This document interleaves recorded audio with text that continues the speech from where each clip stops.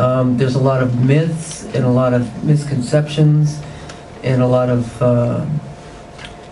misinformation. And my main goal today is to try and give you some ideas or some clarity on what's the real skinny on dental implants and what they may or may not be able to do for you, and the miracles or the limitations and set expectations, and answer any questions you may have. So I thank you for coming in today. It's a beautiful day, and making the choice to be down here and see us. I'm a DMD, and the second initials by me is a fellow of the International Congress of Oral Implantologists. Start here. Those are my offices, and there's my website and additional information. You can always, it's on some of the things you got out. I'd be happy to answer questions or talk to anybody about anything. So feel free to contact us. I just wanted to play this little video to start things off with a little humor. Somebody skydiving, and watch real close. Watch real close here. She lost something. So we don't want that to happen. So that can be avoided with dental implants. What are dental implants? Dental implants are titanium metal, that grade 4 surgical titanium, and it's the same type of implant that you have in your hip or your knee or other joints. So the only difference is that it goes in your mouth. They started, playing around with the dental implants, different types, which we'll get into. Historically, dental implants have been around since ancient civilizations. The Egyptians would implant other people's teeth in some of the mummifications, and the Mayans were actually the first successful that we know, where they have a jaw from an ancient Mayan. It's about 1,000 years old, where they used seashells to replace lower teeth, and they carved them and shaped them, and the calcium carbonate, they actually worked. So that's it's kind of, it's not a new concept. They're better, they're more improved, they look more natural.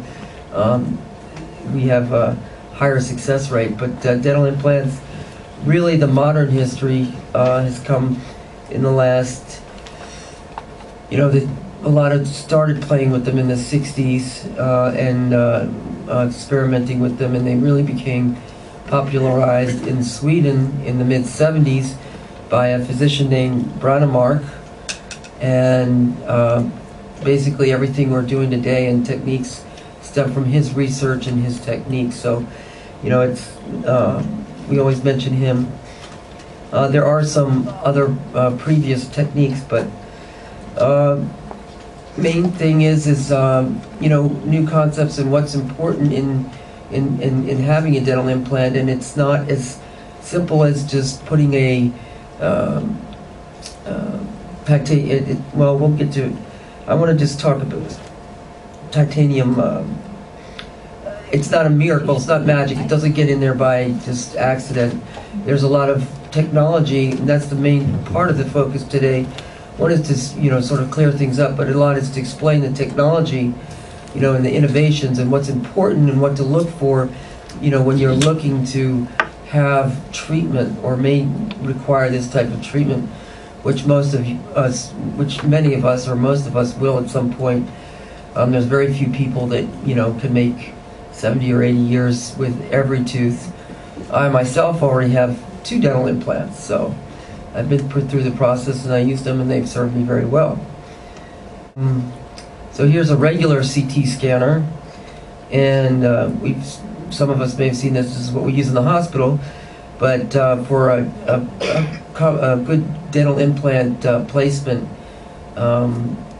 we have these machines that we use in our implant offices, and you should have one of these scans performed, and it's a 3D scan of your head to know exactly where the bone is, what your bone looks like, do you have enough bone, what's the quality of the bone, and are you able to, for where are the anatomical structures, are you able to accommodate a dental implant. So you can't just tell by looking in somebody's mouth.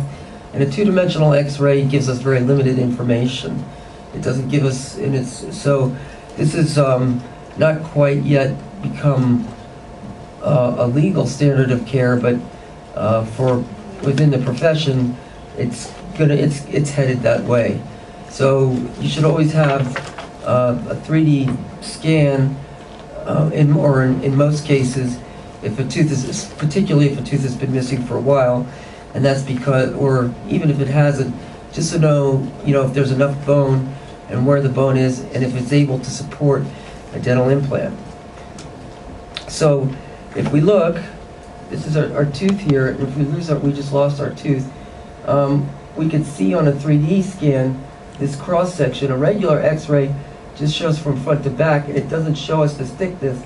And this shows us, yes, we want to see on our scan that we have a thickness of bone able to accommodate a dental implant.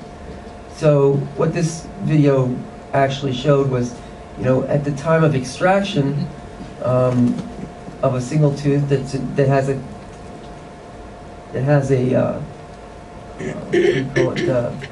intact socket, you can put your dental implant in immediately. And that's been for some time. And you can even put a temporary crown on top of it. But those are big conditions.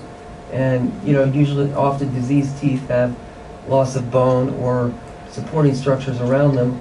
And that's what we'll use the 3D scan for, because you cannot tell from a 2D scan what's on this side and what's on this side, just on the outsides.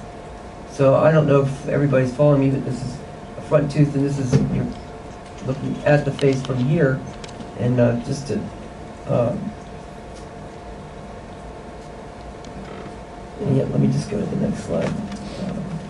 So this is again showing some different kinds of titanium implants. Dental implants are usually grade 4 titanium. We also have, some people are concerned about metal, and there's also now a ceramic dental implants made out of zirconium dioxide. So some people don't like, there are, for people who are, not, the titanium doesn't seem to have a problem, and it forms an oxide coating on it immediately, and it's the standard of care, and 99.9% plates today are titanium, but there's a lot of holistic or type of people or clinicians who are concerned about having a metal in their mouth, okay, and they will select the ceramic. But there is a problem with the strength and the long-term durability of ceramics. So very few are placed in the United States, and they're mostly placed in other countries. So this is just going through a little history. In the old days, we had something called a subperiosteal implant, where they just, something set on top of the bone, and there's these little posts coming out. They're very rare to see. It is a technique, but they do have big problems, and if you have a problem, you've got this whole thing. So that's called a subperiosteal implant. And then, after those came something called blade implants, and they were fairly successful, but that's a lot of, you have to make this whole slot to get this one implant sticking up. So really today, basically what we're talking about are screw type or endosseous implants. And that's what, when we talk about dental implants, what we'll be talking about today is this. Well, they still make these and they still make the other ones. They're not really used in a significant extent. So this is a critical message that I want to give you today is what type of implant you have. The type of implant is crucial to the long-term success and durability. And what the difference is, these are all similar, but I like this diagram. What you see here is a textured surface, and we'll get into this a little bit more in a few more slides, but the texture of the surface is critical to how the bone cells of your body attract and grow into the implant. And that affects long-term durability. And not only the way the bone grows in, but also the way that the soft tissue connects.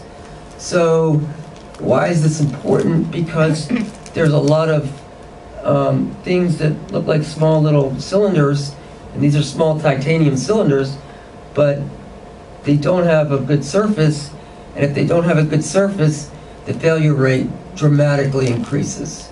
So compared to a polished surface, and there's most research and millions of dollars, and we're constantly trying to improve the surface. The surface is close to at least 99% success rate on most of these implants now. Now it's, looking for quicker, better adherence to the bone, but we pretty much have the surface down. And there's several major manufacturers of implants. So when you go and you ask and you're talking and you may get different consultations, it's very important to ask what type of implant, what brand are you going to put in my mouth? Because you don't want to pay for a Mercedes and get a old, VW Bug. Okay, there's a huge difference in the surface technology, and a lot of people are, there's cost difference, huge cost difference to the clinician placing it, and there's cost incentive. There's people out there making clones, knocking things off in foreign countries, and they get through ADA, and they're not as good. So the major companies that have millions of dollars in research and also guarantee their implants, so that if there's any problems, so they stand behind them, so that if something failures, if there is a problem, in this 1% or whatever situation, they will guarantee replacement of the implant, and you're working with your clinician at no charge. That's the whole kit and caboodle. That is usually provided you don't do anything. You do your expected maintenance, but the manufacturer, no, that I shouldn't say that. That has to do with you and for my patients, I stand behind my implants because I choose one of the top manufacturers. Let me just mention them. Well, we'll go through here. This is the implant again, and this is the gum. This is this is the titanium part in the bone. This is underneath. This is a crown, just like a crown that would go on any other tooth. And this part here is called an abutment. Now we saw some other abutments on there. Let me just go back to that other slide for a second. So this is called an external hex implant. These have failures. We don't use these anymore because of mechanical properties. There's too much pressure on the screw, and what happens is that the screw will just break, and the crown and this part, the crown goes on top of this. These parts are called abutments. That's an abutment. That's an abutment. That's an abutment. And this is the implant body, so they all look kind of similar. But the critical thing, and maybe a little bit difficult for you to conceptualize, I'll show you in future slides, is that this one has what you call an external connection, and these are, most often cloned, and some of the patents have worn out, but the first thing that was a great revolution for us in implants and having durability and not having problems is having these what we call internal connections, because these internal connections do not fail. They do not have that problem. The screws don't break, and so screw breakage, implant failure, it used to be more of a problem, but and sometimes the screw could come right back out, but sometimes it doesn't, and then that's a problem. So it's really I'll keep getting to some of these important factors, but the way the tissue, the surface, the initial stability, the thread, there's a lot of talk about what type and pitch and size of the threads should be, and what's best for long-term stability.